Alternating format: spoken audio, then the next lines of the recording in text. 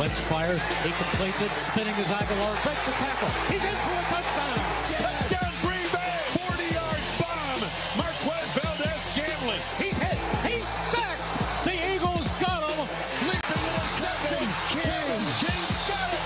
Green Bay football. Coming up, Packers-Eagles on Thursday night. That's right. It is Packers-Eagles Thursday night. Welcome to Good Morning Football. We are presented by Bass Pro Shops. Tried to scare you there. Let's go. I got you. I got you a little bit. You got me a little bit. Peter Schrager, Kyle Brandt. This is Nate Burleson.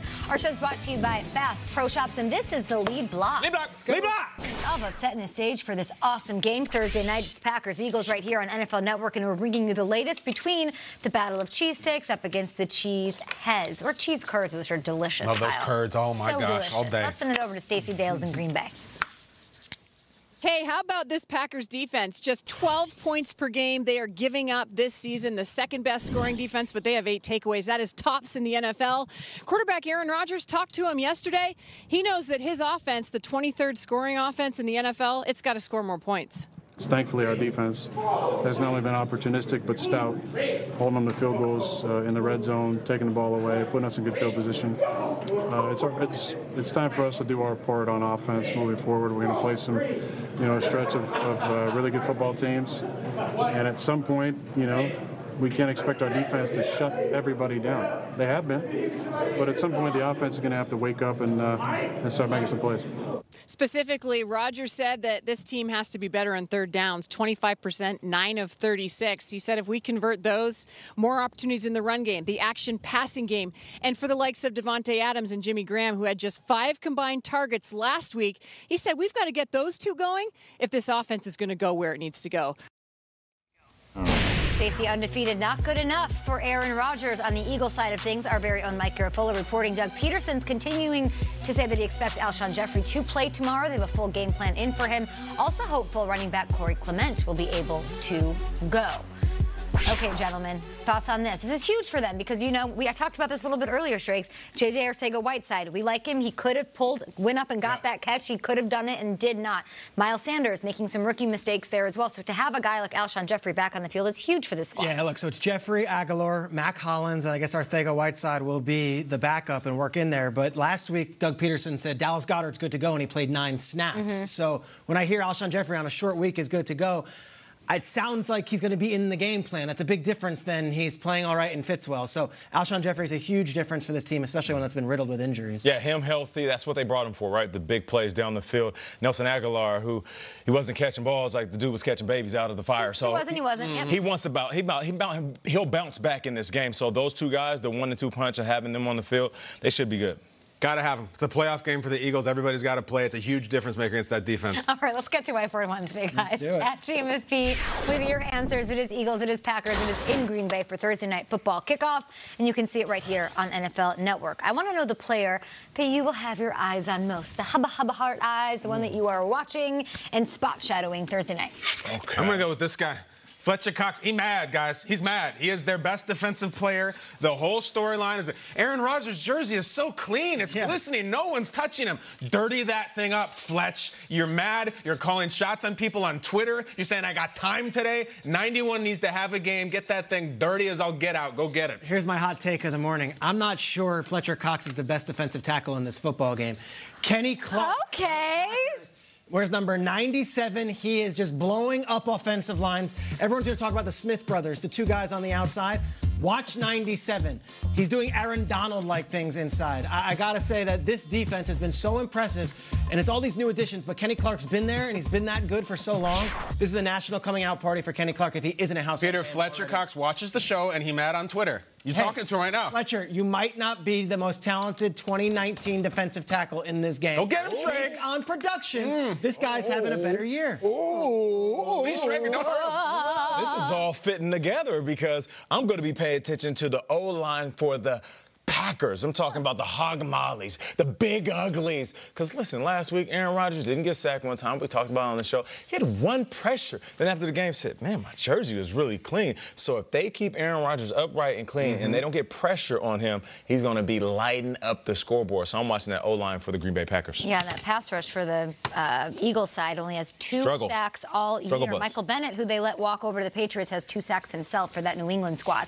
Daniel Jones starting his second career game, his first game at home Sunday against the Redskins. The early fan favorite for a Daniel Jones nickname is Danny Dimes.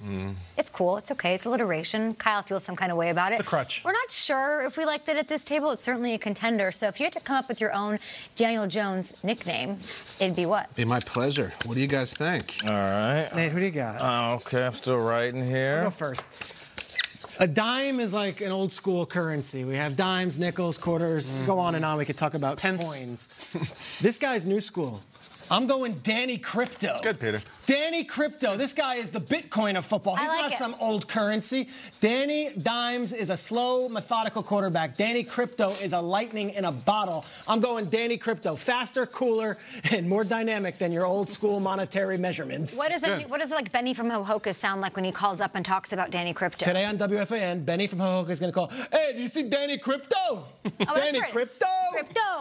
All right.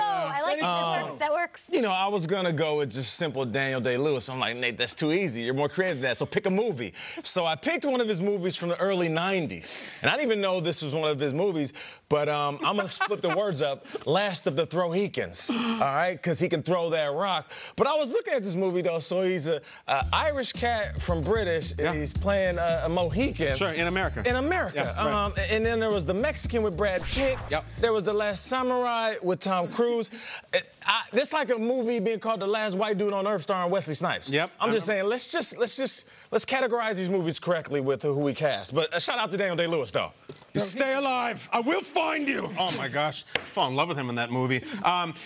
Eli was a great dog. He's a great dog. We love Eli. He fetched. We grew up and took pictures together. But, you know, he started walking into sliding glass doors, needed that little stairway to get up on the bed, and he had to be disposed of. You know, so you know who Daniel Jones is? Here you go. New Yeller.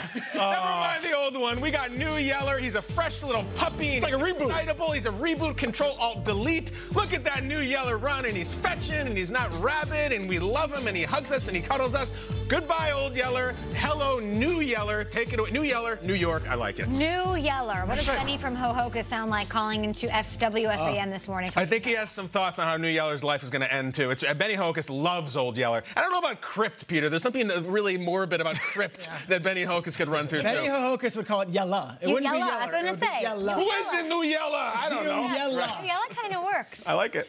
New The Yeller. show Friends, celebrating its 25th anniversary this month. The NFL group of players or coaches that you'd most like to watch a 90s-style sitcom about is who? I'm picturing Perfect Strangers? Like, what are we talking about? I'm going to go with the Jets. I'm going to go with the Jets, and just very simple. Saved by the Bell. I mean, because this is what it is. You know, they're saved by Le'Veon Bell, of course, because they don't have anybody. Seems like everybody's getting injured. And then on top of that, just like high school, one of the star actors got mono from kissing somebody. Oh, yeah, you're right. Never going to live that down, Trey. Literally never. It happened. The mono jokes. It happened. It did happen. It happened. It happened. Never forget. People don't forget. One of my favorite Super shows bad from reference. the 90s is Seinfeld. And what would they say about Seinfeld? It's a show about nothing. Bam, bam, bam, bam. Yeah, that's good base work right there. That's good base work. Matt LaFleur and Aaron Rodgers, all the drama, a show about nothing. That's what I want to see. This is exactly what it is. These guys are fine. They're getting along. It's okay. It's a show about nothing. Everyone's making articles and worried about audible calls. They're okay. You'll see on Thursday night they're going to be just fine.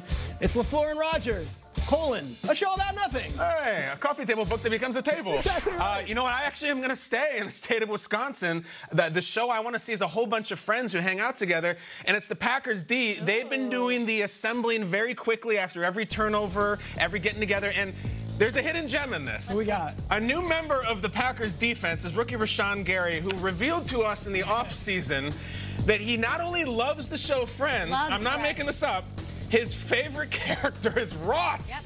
was like your favorite Ninja Turtle is Leonardo. No one's favorite is Leonardo. Rashawn Gary, the rookie, the big strong from Michigan, is a Ross guy. He loves it, and I respect that. Everybody can like Rachel and Monica, and I love that. That guy on the far right, the rookie from Michigan, and will go to fight for him. And I kind of think it's cool. Triggs, are you kind of a Ross guy or Chandler? I like Ross. I was more of a Joey guy. I thought, really? yeah, he's hilarious. I just feel like you always go for the guy that doesn't get enough love, so I thought you might be the Ross. Something on Joey. I don't even know if Schwimmer is a Ross guy, but Rashawn Gary is. Yeah, I said to Gary, I remember he was here, I'm like, big Central Perk guy? And he goes, yeah, the coffee shop. I love it. Like, it wasn't like it was a bit. He loves Friends. Yeah. What's your favorite show? What are you watching these days? Like Succession, Euphoria? What's going on? Friends. I watch Friends. Oh, okay. Last week, Kyle, you did a video game themed highlight. Yep. It was awesome. Thank that you. was for Titans Jags a week ago. And this week, Nate called Lamar Jackson a human cheat code. So I'd like to know the classic video game title that you would use to describe a current NFL team. All right, I'll jump right in with the New England Patriots. And some say this could be Tom Brady's last season, so going with Final Fantasy VII. Somebody's saying that? It's his last season? Yeah, people say that he might ride off into the sunset, or maybe I just made that up for the sake of the Final segment. Fantasies, that's deep geek stuff. I'm a deep geek, fam. But listen, here's the thing. 7th ring, what if they get that? This would be the Final Fantasy in what has been a fantasy career for Tom Brady and the Patriots. Final Fantasy, like IGN message board. That's right. You know, that's it. I'm going to go. There was a game on old Nintendo, the oldest Nintendo. Let's not go. Super, not Let's go. Okay. And it had Mario on the cover, but it wasn't a Mario game. It was called Wrecking Crew. Of course. Where he played it. That's the Bears defense, Wrecking Crew. Go look up the cover for Wrecking Crew. It's just him as a demolition guy, and you're moving boxes and you're moving things, and that's what they are. They are a Wrecking Crew. This performance they put on Monday night might have been lost because it was against the Redskins, who are a struggling offense, or it might have been lost because it happened while you were sleeping. This first half was so dominant of the defense that it made me forget about the Packers and Patriots defense. Bears defense still #1 in my book. The Wrecking Crew. Nintendo. I know that what you guy. got? The game that used to blow my mind was Dr. Mario. Oh, yeah. And pills and stuff. It was crazy. But I'll go even further back than Nintendo. I'm going to go to a game that premiered in 1971. And I think the Colts are on the trail. I think they're on the Oregon Trail because Andrew Luck retires and Frank Reich said, we could choose to ford the river or we could wait it out for the weather to change. We're going to ford the river. You got to go. And it didn't capsize. There was they left a little monument. Here lies Andrew. We love him and everything. Yeah. And then Vinatieri, he was coming down with mumps or measles or something. And they might have to leave him behind, but they stopped and they purchased some medicine and they fixed him. And Frank Reich is on the covered wagon with the oxen, broken wagon wheels or not. They're going to get there. They're not trying to go to Oregon. No, they're trying to go to Miami. No, plenty of citrus. We spent good money on that citrus. Oregon Trail, Frank Reich. Most stressful game ever. Oh my God. History of the world. That river took so many. The hunting was Oh my God. I hated those. That's Jacoby Brissett though. Spacebar. It was like you killed 6,000.